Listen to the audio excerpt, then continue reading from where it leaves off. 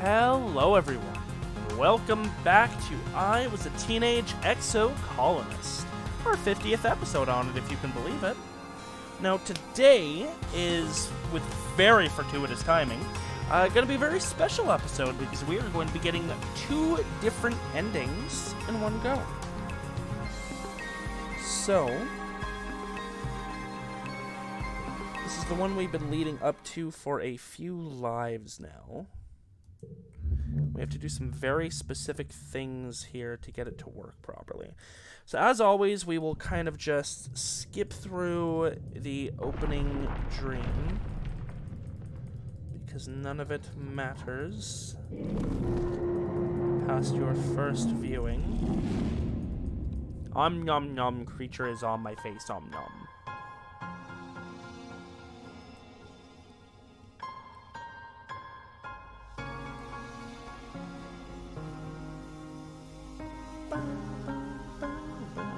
After this, I think the only special endings we have to get are bad endings or things to do with, like, running off to join the gardeners or just running away with dice. There's an ending where we run away with dice, an ending where we join the gardeners, and I think that's mostly it. I think this is randomized each time, because when I did the last life, the sliders were like, this one was to here, and this one was to, like, here. Alright, so this one doesn't matter. Technically, none of it really matters, but we'll take the learning tablet. And we need to take the ship engineering manuals as our child bedtime story. Forget fiction, you're strangely drawn to the diagrams and equations in a manual that accidentally found its way into the shelf with the kids' books. You spend hours divining the meaning behind these cryptic pictures. Your dad tries to explain them to the best of his abilities. This one doesn't matter, but it's going to take calm temperament because it's always a good one to have. And Congruence needs to be our childhood friend. By the time you're 8, you spend more time talking to the ship's computer than others your age. Congruence is awesome. You just seem to know some things about her, without understanding why. Like how to ask nicely for her to treat you like one of the adults, unlocking commands that the other kids don't even know exist. It's a trick you do, a string of numbers and letters recited in a whisper, a secret language between you and her alone. The root access kernel code. Okay, we've reached the wormhole. We gotta go recalibrate the shields. Enter the code. Congruence agrees to help you because you are her friend and because you know her favorite string of letters and numbers. Access code accepted, she says. Please enter the ship shield calibration parameters. You spent your childhood studying the ship's design and still have that old manual from your second birthday. Give Congruence the command. Now, I believe it's wording it differently than what I'm used to, but I believe this one is going to be put the shields at full strength, which means we stop having food problems. This one is to lower the shields completely, which will lead to our first ending. And this one is where it would normally be.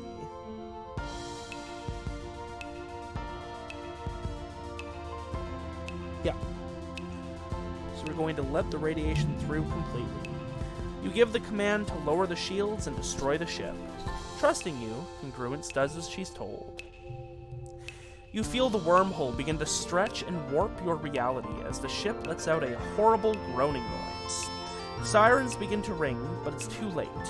The nuclear reactors and engineering explode first, claiming you as the first casualty. In the instant before your painful death, you feel reality snap back into place as the wormhole collapses around you. You die, along with everyone you've ever known. Yay! The wormhole is closed forever.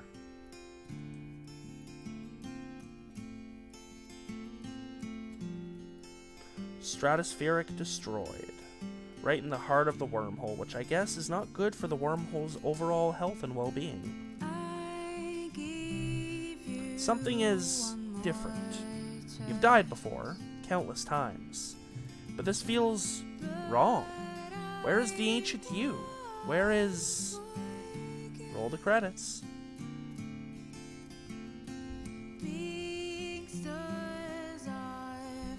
Start your new life. Music fades away, and let's just get in there. Wake up? Question mark.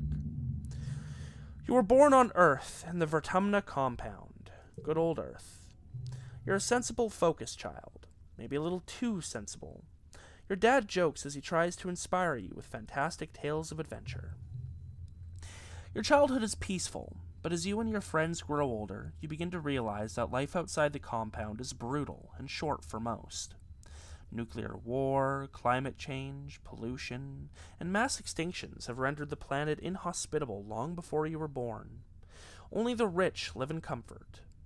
The rich, and those who live in communal enclaves like yours.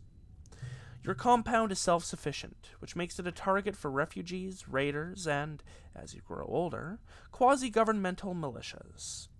Your mother is killed defending the compound when you're only 10 years old. Your father, a botanist, is never quite the same after that. Sometimes he talks about leaving Earth. But where would you even go? There's nothing out there. No known habitable planets. Nowhere you could possibly make a home. The Moon and Mars are barren and abandoned. Their atmosphere is even more toxic than Earth's. Past that, there's just space. Still, tonight, you sit on a grassy green bluff and gaze wistfully at the stars. Somewhere in the distance, you hear the raid siren begin its mournful call. You pick up your rifle and report to the breach to defend your compound from the outside world. Oh wow, that was rather short. I expected that to be longer. We got an achievement, Life on Earth. This doesn't feel right. God, if I'd known these were both so short, I would have just included them with last episode. Damn. Life on Earth.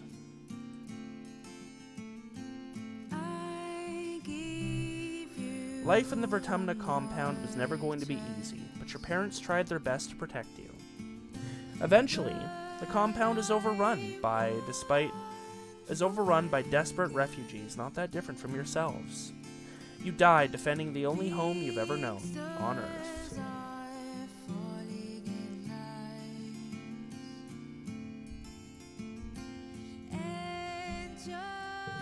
And out. And this adds Saul, or Garrett as we've been calling him, to the title screen. So that's cool. Now when we jump in... Again? Really? Oh, you don't like this ending to your story, do you? It's not epic enough for you. A familiar face holds the strands of fate in their wizened hands. We probably shouldn't have blown up that wormhole, Without the wormhole, our adventure is over before it's begun. No space travel, no wormhole accident, no ancient secrets. It's terribly dull. On the other hand, Vertumna is free from human interference, they sigh, in every timeline. Can we undestroy the wormhole? The elder hums, the discordant sound of many voices forming the same sound. Okay, they say, after a few moments of contemplation. Perhaps we have unfinished business on Vertumna. Hold on, this might sting a bit. And dumps us straight back into it. Cool, cool. Okay, we'll get out of here again.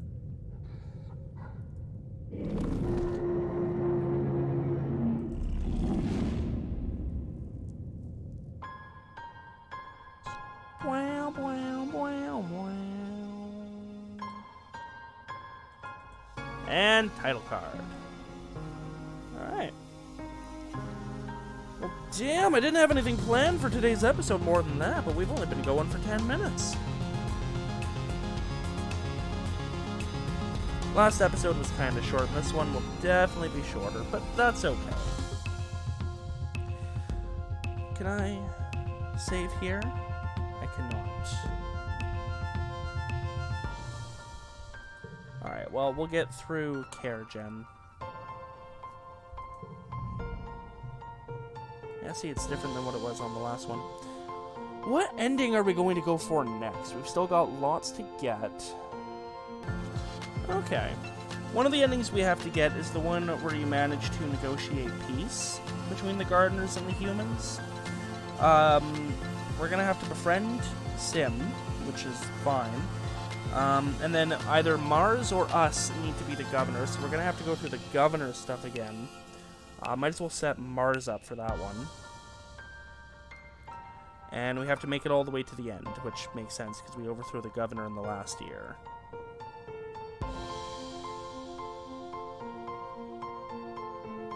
So that's the ending we're probably going to go for next. I imagine we can probably... Can I save here? I can't. You know what, that's fine. We can always just start from there next time. We might see the same lines again, but we'll skip through it. Yeah, so I guess next time we're going to go through and broker peace. Honestly, Exo videos might get a lot shorter from here on out, because there's really no sense in showing you guys all the exact same stuff every time. And a lot of the paths are very similar to what we've done. I do want to get some more romances, so the fact that we're going to live to year 20, I'll probably try and romance Tammy this next life. So we're going to need to focus friendship on Mars, Tammy, and Sim. Sim's not hard, though, so we just need to make sure we're doing some explorations here and there. Yeah. So I'll probably cut out, similar to last episode, I'll probably cut out most of the life of next life. Might still take us a few episodes to get through to the end. We'll see. It's a long recording session to even just speedrun my way through life, especially if there's exploring involved. I do want to get all the endings on the channel, though I might honestly try and do that off camera. I don't know. We'll see how it goes. I do definitely appreciate comments down below letting me know what you guys would like to see in that regard. But otherwise, for now, we're going to leave it off here for today. Thank you to everyone for joining me. I hope you had fun. Don't forget to subscribe if you want to see all the stuff we have coming up on the channel. And I will see you next time for some more I Was a Teenage Exocolonist. Bye-bye.